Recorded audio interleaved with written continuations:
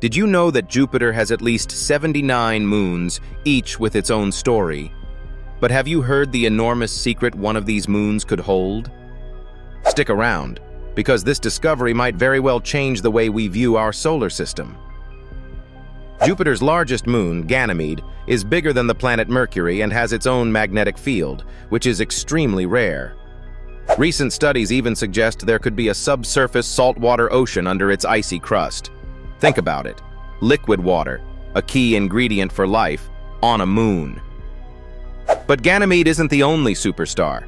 Europa, another one of Jupiter's numerous moons, is perhaps an even better candidate for alien life.